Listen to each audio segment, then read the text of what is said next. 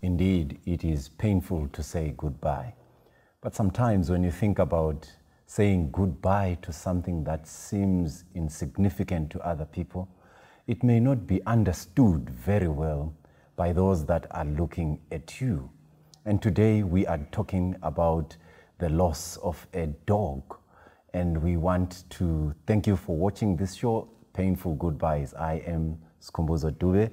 To help us in this show is Mkhululi. Welcome, sir. Thank you for having me, and hello at home. Thank you, thank you. Who is Mkhululi? Maybe we may need to know who Mkhululi is. Okay, Mkhululi is a journalist, he's a father, he's a Christian, he's a rural boy, he's a sports lover, he's a dog lover. He's everything. I love traditional food, I love singing, I love watching soccer, I love so many things. So I'm so many things in one. Yes, I don't know how all those things come into one person, but I understand where you are coming from. You spoke about also loving dogs. Maybe you can tell us about that love for dogs. When did it start? I'm one person who grew up in a rural setup. So growing up in a rural area is almost, we can say, it's taboo for a family or for a homestead to not keep a pet, either a dog or a cat. But for most families, you find a dog is a must. I don't know the reasons, but growing up, maybe you find that when you are heading cattle, it's taboo for a boy to go ahead cattle without a dog accompanying him. Sometimes you have to do hunting and bring some relish at home. So that's the way I grew up, and I remember the first dog when maybe I was mature enough to recognize things. The first dog that we owned, I fell in love with her, and that's where everything started, and that never died from me. And I love the pronoun that you have used. Some would call it, and you said her. Maybe just tell us briefly about that. For me, a dog, maybe not only for me, but you find that many people who keep pets, dogs and cats, these animals become part of the family. So while someone might say it's an it, to me it will be like you are degrading it, and maybe even in terms of the treatment that you give to an it and to a she or a him is different. So that's the context of that. Oh, beautiful, beautiful. And I think I was drawn to the post that you shared on Facebook about your favorite dog. And you named him Gaddafi. Why did you name that dog Gaddafi? Okay, Gaddafi, for many people who know Gaddafi, is the former Libyan leader, Muammar Gaddafi. He was a strong man, maybe not getting into politics. He was a strong man. And what I wanted in my Gaddafi was this strength part of it.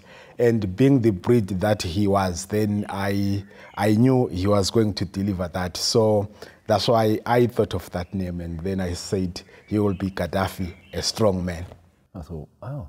So what type of a dog was he, maybe in terms of the breed and also relationally? Okay. Gaddafi was a Boer bull. Boer bulls, mostly they are common with the big head. So that's the common feature of a Boer bull. They are also quite large, very large, that sometimes trying to walk with him, if he's not well trained, it could be a struggle. He will be pulling you. So that's him in terms of the breed. Then he was a lovely dog. I'm a family person with 3 kids, so he was part of the family. He loved walking in the morning. We'll take him for walks or jogs.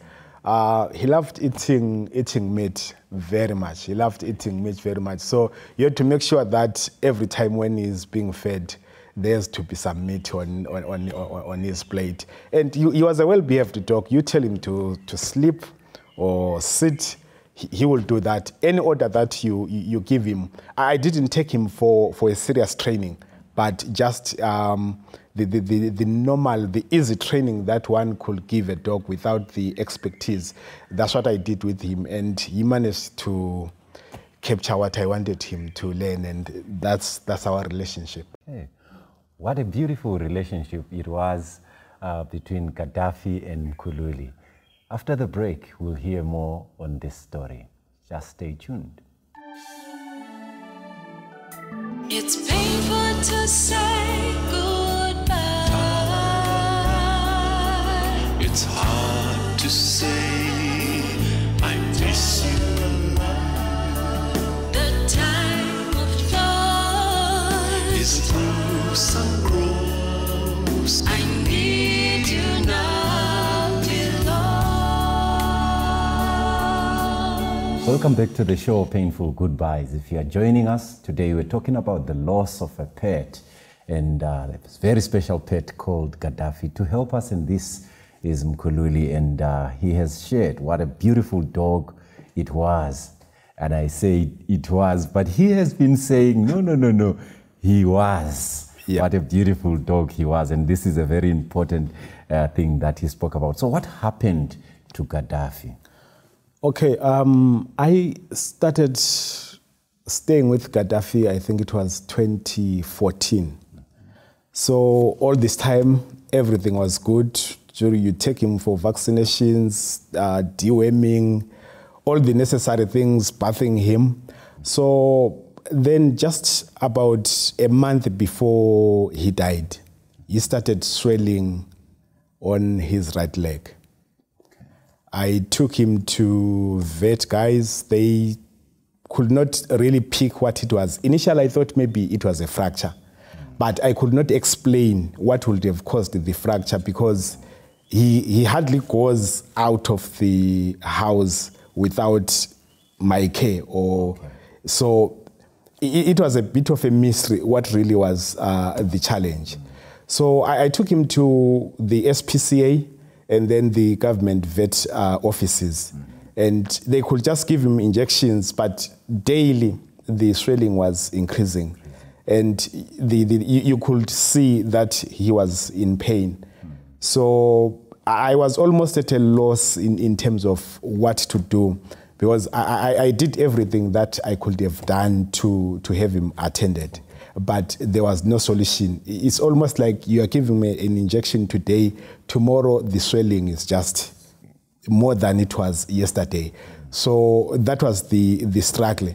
And for me, mostly, I wanted to know what really is the cause. That was the challenge, but I could not figure out, the vet guys could not figure out.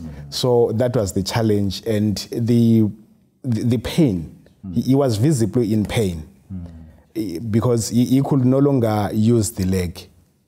So it meant the big body being carried on 3 legs. That was really a challenge. And you could tell he was in pain because when I usually open the gate, I'm coming from work, he's the first to welcome me. He will jump, and as days went by, he could not do that.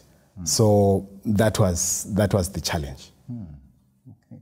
So I'm just looking at what emotions maybe came through to you as you were thinking about the pain that he's going through. Yeah, it was sad. It was sad in the sense that you know he can't help himself. He's looking upon you to do that help. I remember days leading to his death, I will open my car, maybe I'm going to work or I'm taking kids to school. He will want to squeeze in because I was taking him to the vet where he was given injections for pain. So that's how I interpreted him. He wanted to have those injections. So it will be a struggle taking him out. He would really try by all means to, once the car door is opened, he wants to get in. So that was the struggle. And just watching him losing the strength, losing the activities that he used to do, and I could no longer walk with him. It became a challenge. So until one of the vet guys said that maybe we need to take him for a scan or an X-ray just to see what's happening. Yeah, it's just that you know, these dogs. Maybe one thing that I did not say is the fact that in Zimbabwe, normally a puppy of a boer bull will cost you plus 450 United States dollars. Okay. So taking care of him is not just a normal dog, so to speak. There is value in terms of what he does, security, and just that value, knowing that I'm keeping something that's worth something in terms of the finances. But I was willing to do anything to spend, because taking him to the vet, the X-ray will cost you $100 US. So that process is not maybe something that any normal person who does not love dog may be willing to go through. So what then happened is I had to go find out how much it cost, and then I took him there. But when I took him there, I remember the swelling it's almost a wound was opening, and some pus started coming out. So that really was of an emergency, so to speak, on my part. So I took him there to the private vet guys, and getting there, then the doctor requested that maybe I leave him so that he could have a look at him to just check what's happening. I remember I went with him in the morning, and he had promised to call, say, before 3 p.m. But the call came around, it was 1:18 in the afternoon when I received the call. He had done the X-ray. And I remember him saying, unfortunately, Mr. Ncube, I don't have good news for you. Hey. Your dog has cancer, bone cancer, and it has spread throughout the body. So there's really nothing that we can do, but you need to rush to the vet clinic. So I had to go back there, and then when I got there, he showed me the X-ray that he had done, and that's when I saw that it was terrible. Yes. So then came this fateful day when Gaddafi died. Maybe you can tell us about that day. Everything happened on one day, on that day. On that very day. Yes, because they had taken the scan, and it has showed that there was no other way. Painful as it was the best decision to put him down. So after checking the scan, he took me to the room where he was. He was on a table, and when unfortunately, I was already crying by then. It was really sad, especially when I saw the scan, because initially I thought maybe I could have been at fault in terms of the cause of the swelling. But when I saw the scan, then it freed me in a way to say, okay, there's nothing wrong in terms of what you did. So I went to the room where he was, saw him. I called him Gaddafi. He lifted up his head. I gave him a strong hug and a kiss. But I was in tears. I was in tears. But it was the time to say goodbye. So then he was given the injection, and peacefully he slept. So that's how he died. And then I was given the option to say, you can give him to private people who do the burials. There are people who bury dogs.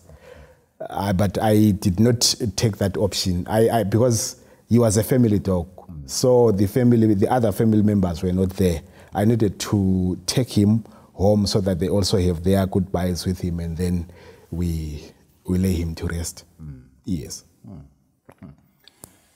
So as I'm looking at this, I think you must be having some struggles now that Gaddafi is gone. What could be those struggles that you're having? The most one is my young boy is 3 years.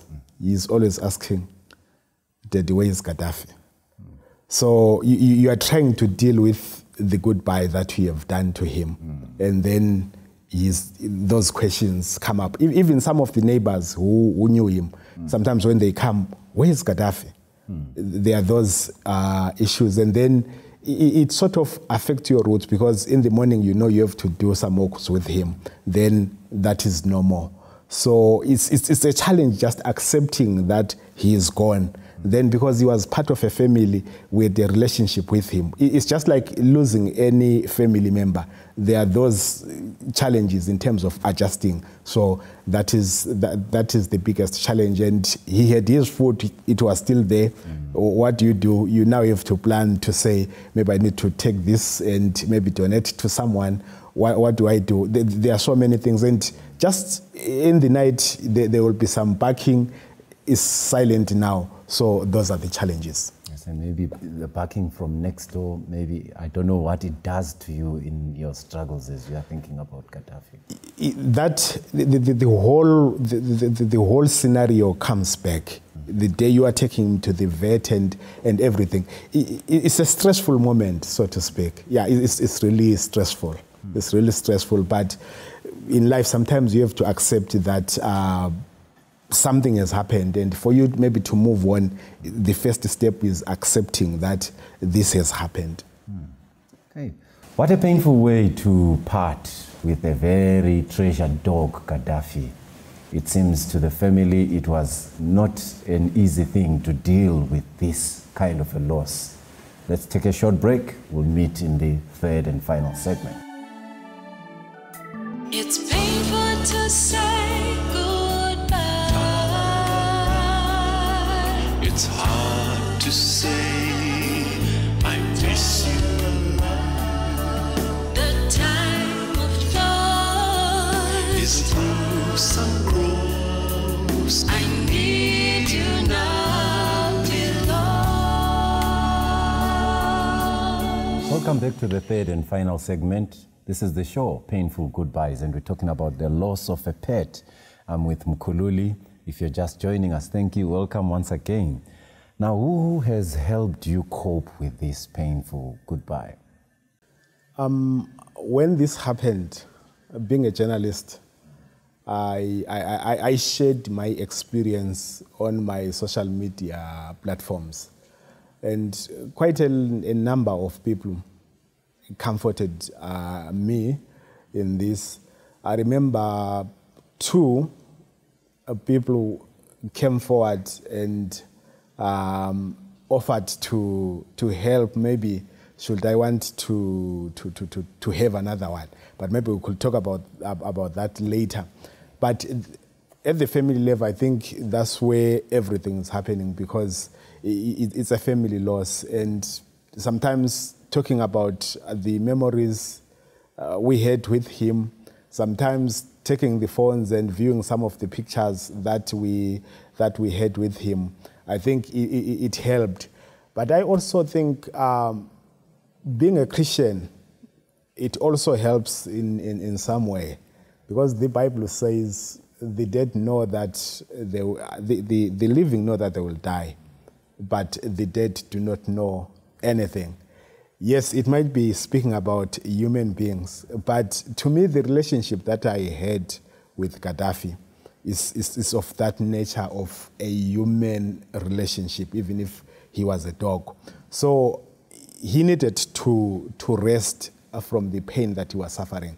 So I accepted that it was the best decision to happen to him, to be put down, so that he does not continue with the suffering, because there was no other way that we could have done. Maybe if it was a human being, there could have been some things that could have been done, but with him, Gaddafi, it was the best decision to put him down. And even my sisters, I've got sisters who are not based in Bulawayo, they also reached out and said, what a loss. And that, to me, it helped. So nothing really written down, but just taking each day as it comes. You actually hinted at the fact that maybe some came and said, okay, we want to help you with another. So what is the direction that you're looking at after the loss of Gaddafi? What I know, I cannot live without a dog for a long time. I will need another one. But one of the people who offered, his is quite a bit older, is 6 months. I would love a situation whereby maybe I have a puppy so that we start bonding at that level. Because at 6 months, he has a different bond, he will have a different bond with me. So getting someone a bit youngish, so to speak, then the bonding will be better and I'll be able to train him in the direction that I want. But there's also another colleague of mine who has also offered to give me another one for free. It's a poor bull. So I need to take the family. We go view him and see if we are in love with him, and then maybe make a decision there. But definitely, one way or the other, I must have another dog. Maybe he might not be the same Gaddafi, but I know he will be a good companion for us as a family. Yeah. Lovely, lovely. There are things that people do to dogs, and maybe that are not all right. What would be those things, maybe just for lessons to the general public? I think what's important, having a pet, whether it's a dog or it's a cat, make sure that you take good care of him. In isiNdebele, there is a word for a dog that they say umgaxa, which means a useless dog, where you see a dog that is very thin, not well groomed, not well taken care of. You need to feed him. A dog needs a balanced diet. You need to be able to buy him dog food so that you are able to meet all his requirements in terms of nutrients. Yes. Some people, they keep dogs and you find that a dog is tied on a tree like throughout the day. That's not good. That's not good. You need to give him vaccinations. You need to bath him. It's important. You must have, it's just like when a lady is doing grooming, a dog needs that. A dog needs to sometimes to enter the house and stay with you. He needs to play with you. So when you are keeping him, a dog must be in a healthy state. That's the most important thing. So you do everything to make sure that the dog is in a good, healthy state. Then that way, I think everything will be perfect. Some, they even beat dogs. It's not good. If you train him, or if it's a hare, you are able to communicate. He or she will know, this I like, this I don't like. So he's able to adjust. So just take good care of a dog. Thank you very much. So after you posted that story on Facebook, maybe you can talk about the reactions that people... Yeah, they were quite interesting, but from my workmates, there is one who was really, it was almost like a ridicule to say, why are you worrying yourself about a dog? There is this lack of understanding for many people that a dog is just a dog. I mean, there is no value in a dog. So that was the some of the comments that came in. So I had to talk to them. Quite a number of people then were interested in what I was saying. Then that's when they saw that no, this person is really serious about this issue. You cannot take this lightly.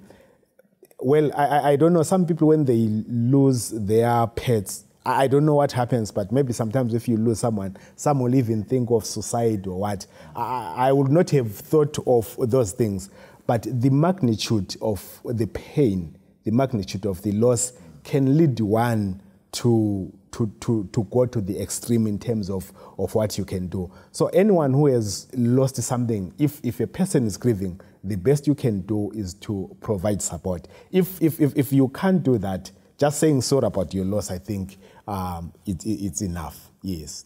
So no loss is insignificant. That's what I'm actually getting from that. Yeah.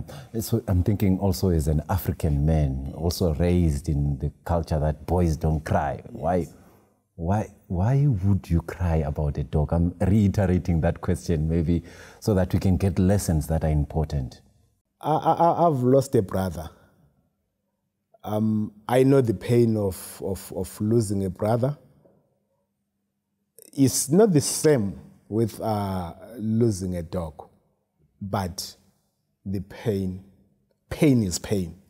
Yeah, pain is pain. It's very painful. And we are wired where God created us differently. I'm an emotional person naturally. So one of the ways that I cope or I deal with the pain is to cry. So you can't suppress that because you are an African man. No, if it's painful, you deal with the pain. And one of the ways of dealing with pain, I believe, is crying out if you need to. Okay. So amongst those reactions, maybe thinking about the crying that you did, you spoke about the one who ridiculed you at work. Maybe what is the other reaction? Maybe that so that you can alert people as to the things that they say and the impact that those things have on those that are in pain. Yes, some were really positive in the sense that even if I don't keep a dog, at least I'm able to read that you are not the person that you were yesterday because of what happened to you. So because of that, I don't understand your pain, but I can see that you are in pain. And for that reason, I respect that, and I'm sorry about that. I hope with time you will heal. As they say, time is the greatest healer. Yeah. Thank you very much for sharing your story about Gaddafi, and I've learned a lot of lessons, and I'm hoping you at home have learned a lot of lessons. For me, Skhumbuzo Dube and Mkhululi Ncube and the team behind the scenes, it's a wrap.